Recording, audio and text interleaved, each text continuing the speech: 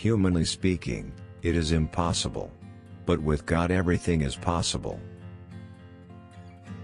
Blessed are those who are persecuted because of righteousness, for theirs is the kingdom of heaven. If you want to be perfect, go, sell your possessions and give to the poor, and you will have treasure in heaven. I am the way, the truth, and the life. No one comes to the Father except through me. Except a man be born again, he cannot see the kingdom of God. For God so loved the world that he gave his only Son, that whoever believes in him should not perish but have eternal life. For whoever does the will of my Father in heaven is my brother and sister and mother.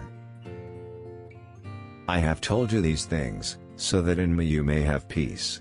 In this world, you will have trouble. But take heart. I have overcome the world. For those who exalt themselves will be humbled, and those who humble themselves will be exalted. In the same way, let your light shine before others, that they may see your good deeds and glorify your Father in heaven. My kingdom is not an earthly kingdom. If it were, my followers would fight to keep me from being handed over to the Jewish leaders. But my kingdom is not of this world. You have said it.